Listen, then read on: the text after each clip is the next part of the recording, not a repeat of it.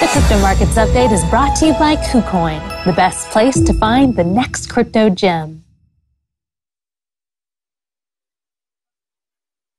Sorry, going back to that. Okay, today we have the view from Japan from our next guest, Takaaki Kato, who is the head of the global head of sales and trading at BitFlyer, one of Japan's largest crypto exchanges. Welcome. Hi, good morning. Good evening. So it's always great to have the view from Japan. Japan is one of the most important crypto markets in the world. So if we could just start with that, just telling us a little bit about what the mood is like there. The mood in the US in the crypto world is pretty bad. Japan is a different environment. What's the view from one of the largest exchanges in Japan? Sure. So this week in Okinawa, there's actually a big Web3 conference. So again, I think the Web3 and the NFT crowd is really kind of getting into it. There's always continued interest in Japan on large moves. Historically, what we do find in Japan is, I still remember the day when we broke 18,000, and we could see the flows coming into the market. Japanese retail tend to be pretty sizable buyers on large moves.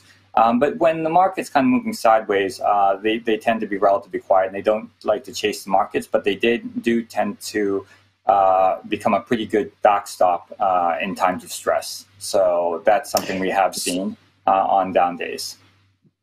Well, so you have a very unique perspective because you're actually at one of these exchanges, and again, one of the biggest ones where you can sort of see this trade happening. Now, Japan, as I understand it, is a primarily retail market. It's almost an entirely retail market, right? There's not a lot of institutional investors in crypto. What are you seeing among retail investors in Japan? I mean, are they still very active? Are you seeing a slowdown? What's happening in that area? Sure. If we look at our volumes, probably in line with many of our global peers, they're down anywhere between, call it 30 to 60%. We're seeing the same effects. But the moves tend to be fairly chunky. So what we do see, as I mentioned, larger and increased size moves whenever the markets tend to crash. They tend to be sort of buy and hold. We do see a lot of accumulation type strategies as well. So, the level of, I guess, interest in crypto has been relatively consistent and stable. That's good to hear. I'm glad to hear that's true, at least somewhere. Another question more on the regulatory side. Japan is probably one of the more strict crypto jurisdictions in the world.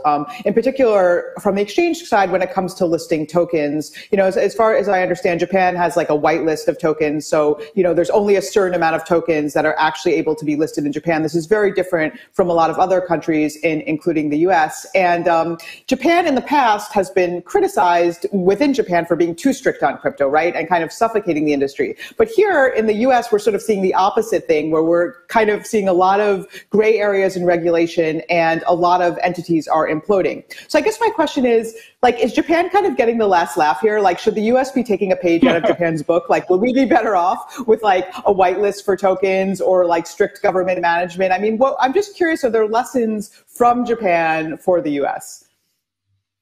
So take a step back. I mean, in 2018 is when the regulation kicked in.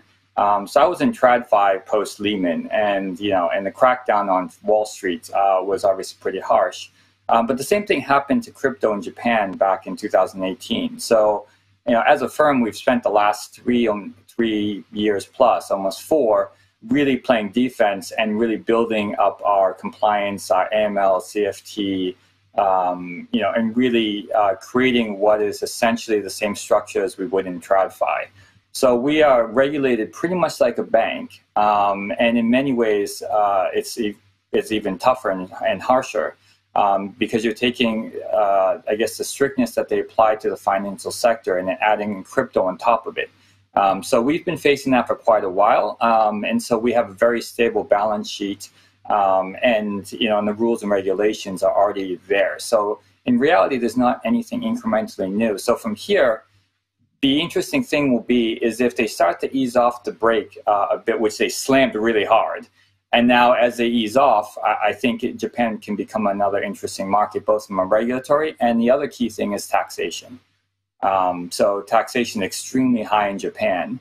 And if that were to change, my guess would be is that'd be a big catalyst for crypto, at least locally, if not globally. Right. We spoke to you in June when Bitcoin was holding around 30K, and you'd said at the time that traders were consolidating and just waiting for a catalyst. And you kind of alluded to it right now, but I just want to be very clear about this. With the negative developments since then, what kind of an event would qualify as a catalyst for you now to lift the market from where it is now, which is not 30K and 20K instead? No, fair enough.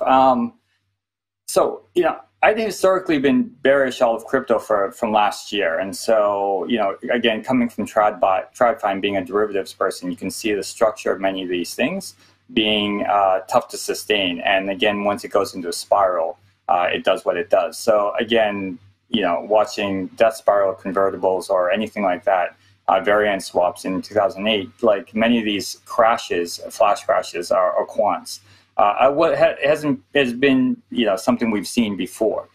So now that a lot of this is really panned out, and we've had our various blowups, you have your minor stress, but then comes the capital injections, and and hopefully if we get a period of quiet summer, I don't see it recovering instantaneously. But if volatility is sold for the summer, which if you're in the mid 70 vols, and you're selling at going into the summer and it just stabilizes trade sideways, again, it gives, I think, the market some time to stabilize and consolidate. And many of the issues are being addressed at this point, whether it's, having to cut costs or just increasing risk awareness, improving risk management, or just try to generally improve the trust in the system, whether through regulation or just with some stability. I think all that is happening. So these things, I think, do take time. But, as in crypto, things happen in fast forward speed. So, it might happen sooner than we think. But again, post that 18,000 break, we were kind of, as a firm, looking for some stability as we saw a lot of it unwind. Turning back to just sort of the Japan situation, in the economy, Japan had been wrestling with deflation for years and years and years. And now, as I understand it, we're starting to see a little bit of inflation in Japan, which is a relatively new phenomenon. The U.S. is grappling with inflation in a very big way. But I'm curious from the Japanese standpoint, is the inflationary environment, this relatively new inflationary environment, having any impact on the crypto industry? On the crypto industry, I think, obviously the biggest component of what's happening is the currency. So as we broke through 122 on our way through 130, 135, and really the key level is probably 145 to 147, which then if we break through that, you're going from a major multi-decade range and breaking out of that. The implications of that are, household savings in Japan. Do they sit in yen cash? Yeah. It's one of the few places in the world, if you look at the breakdown of basic household assets, it's probably the highest proportion of cash in the world anywhere. So again, if that shifts, it's a huge move. So in institutional world, there's 5 to 7 large investors in Japan, which have a huge impact on global, both fixed income and credit markets. But the households can also have an impact. And so as many have seen what they call the carry trade from 2000, having an impact on global markets and carry currencies. I think that the next interesting thing could be crypto. And as people start to see the value of their savings decline, both versus goods as well as other assets, I think it might start to open things up in terms of awareness. And one example, if you look at the price of gold in yen, right? Everyone in the U.S. probably looking at gold as being a horrible asset in terms of how it's traded. It's basically flat. In yen terms, if you look at it, it's a pretty steady line up. So again, if you had your savings there. So you wonder if, and this is something we'd also be interested in, we're focused on, is trying to look at accumulation strategies for retail to convert some of people's savings into a long-term asset, which as a base currency is USD. And so it's another form of savings, which has historically been, not it's hasn't been regulated. It hasn't been focused on since 2017, and so again, it has a history in Japan. But I think the perception shift could happen as the currency breaks to the upside.